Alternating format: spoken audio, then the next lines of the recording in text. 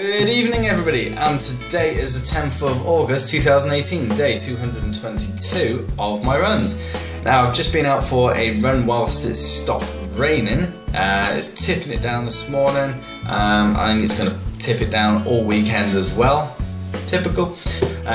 But getting out there, not getting drenched. Now I didn't go out for a fast run, I just went out for a nice comfortable run. Although when I got to Allen Waters, I decided to give a Strava segment a bit of a blast.